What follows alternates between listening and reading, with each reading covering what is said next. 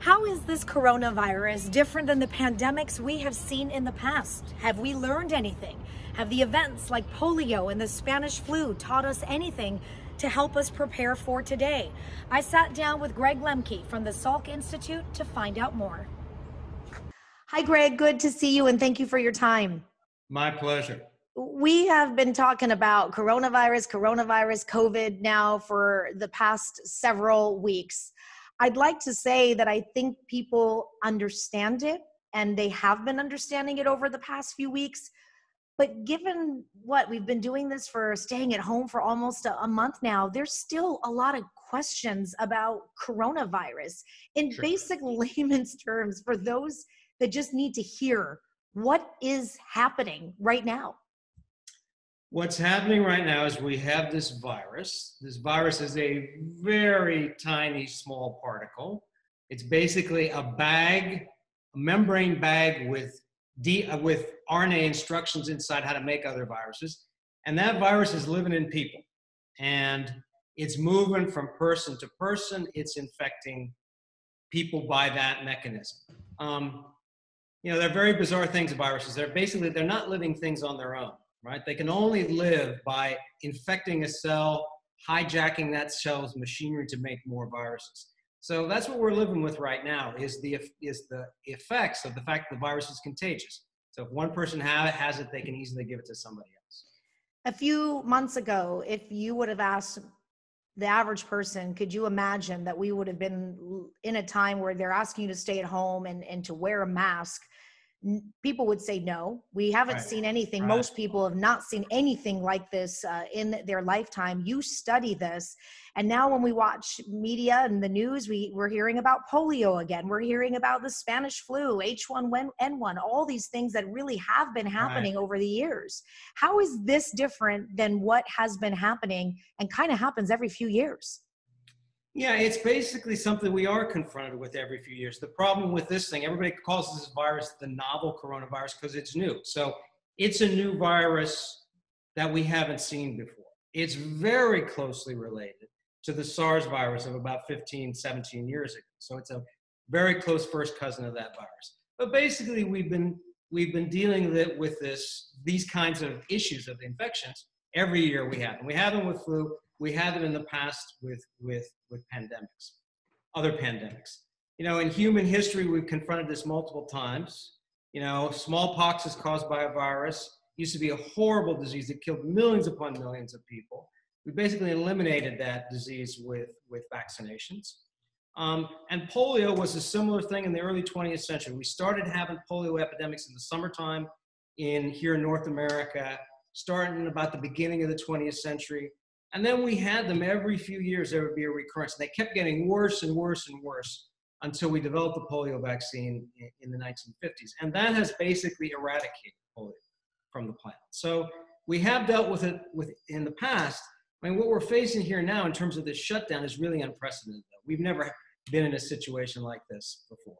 For someone like you and the Salk Institute, and you study so much of this, you obviously know more than many of us when it comes to viruses, pandemics, epidemics.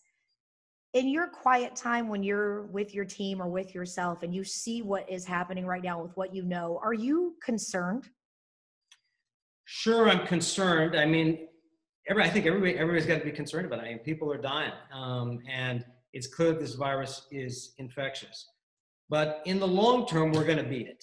In the long term, we will come up with treatments for folks who are infected with the virus to try to make the disease that they have less severe. And eventually, we're also going to come up with a vaccine for it. So I'm confident of that. When you say long-term, though, a lot of people are itching for that. What does that mean, long-term? Yeah, the vaccine, you can only rush this stuff so much. So, even if everything worked perfectly, if everything worked as well as it's going to go, we are a year from a vaccine.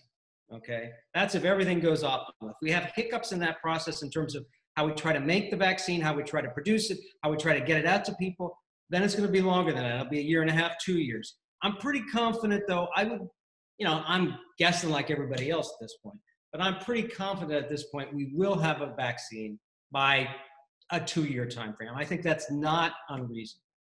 When you look at what's the coronavirus is today in COVID-19 and you compare it to the epidemics and pandemics that have happened over the years and the polios and whatnot, how is this different than what has happened in the past? And are we able to like better handle, like, do we have a better understanding of these viruses given what we learned back in the 20s, that we can handle these better? Or are we just going to see a repeat of what we've seen in the past?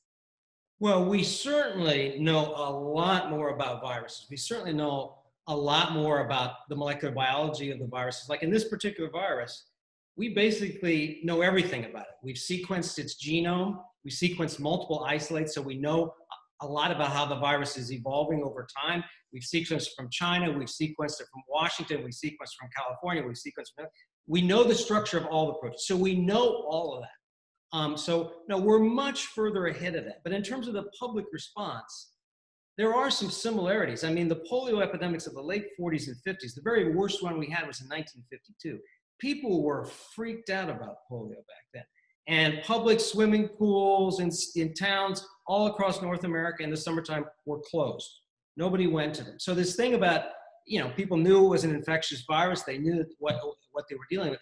And so, there was this thing about avoiding large crowds. But in terms of where we are in terms of the molecular biology of the virus, we're much, much faster. So in terms of making up trial vaccines, as soon as that genome of that virus was sequenced, there were companies, one of them here in San Diego, right away had a platform, basically, to try to make a prototype vaccine against that virus. So we can move much faster than we could back then.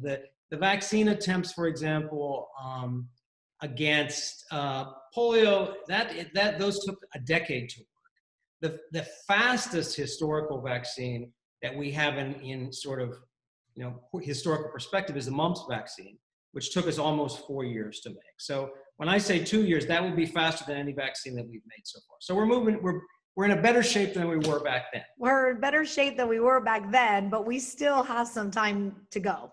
We still have some time to go. The virus is still out there. It's much more widespread in the population than we know about from the case numbers, right? Because we haven't been testing very many people. Hardly anybody's been testing, right? You have to be sort of at death's door to get a coronavirus test. So the data that came out last week, for example, that there have been 2 surveys of folks, one in Santa Clara County, one in Los Angeles County, where people just come in and volunteer and they give blood and they assay to see whether they have antibodies to the virus in their blood, which means they've been exposed to the virus. And the number of those people who test positive for those antibodies is somewhere between 20 and 50 times the caseload in those counties.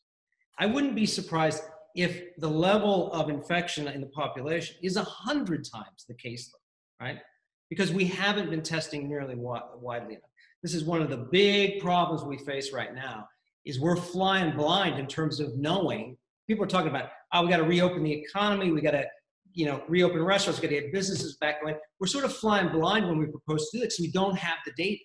We don't know how widespread the virus really is. We don't know how many people have been infected. So, but if those antibody tests do prove to show that there's more people who have been exposed and were infected with this at some point, is that good news? It's good news from the standpoint that the virus is probably much less lethal than we thought originally, right? So, when people talk about lethality, basically what they're doing is how many people die that were confirmed COVID people, and how many people have been diagnosed as having had the virus. The problem is most of the people who have the virus have never gotten a test. If we look back and what scientists love, what's called a controlled situation, right? So for example, if you look back at the Diamond Princess cruise ship, where we knew all the passengers were tested. They all were assayed for whether they got sick. How sick did they get? Did they die? 20% of the passengers in that cruise ship that were tested positive by the PCR test for the novel coronavirus, never had any symptoms at all, right?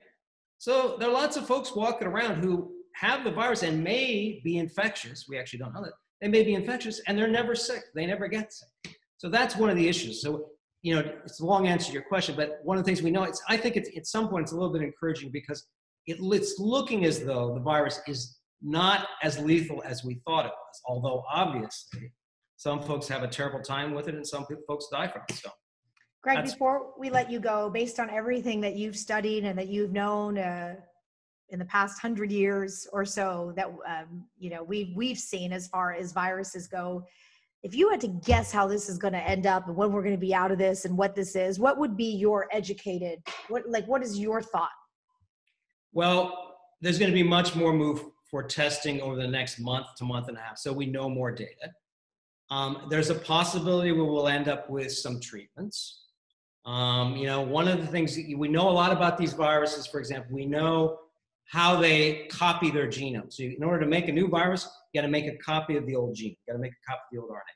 It has a specific enzyme that does this. And there are drugs that have already been tried with other viruses that need to use the same kind of enzyme. So there's one you may have heard about, it's called remdesivir, that people have been testing.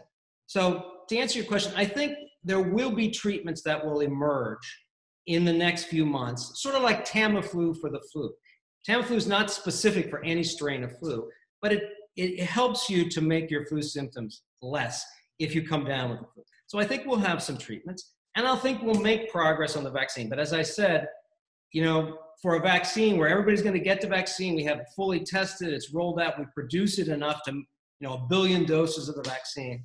That, I think we're probably looking late to 2021. But that will be the ultimate thing, and then for sure we'll be done. We'll be done until the next pandemic and epidemic. Until the next pandemic. So one of the things we had to think about is we got some guesses, okay? We got some guesses as to what the next pandemic virus might be. Okay. What we should be doing is trying to make vaccines against those viruses right now before anybody's infected.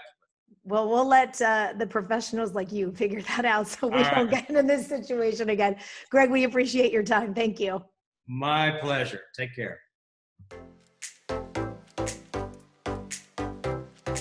You've been listening to It Is What It Is with Shalzi. You can join in and ask your questions live during the podcasts on Shali's Facebook page. You can find so much more by following Shali Zomarodi on Facebook, Instagram, Twitter, YouTube, and by visiting shalzi.com.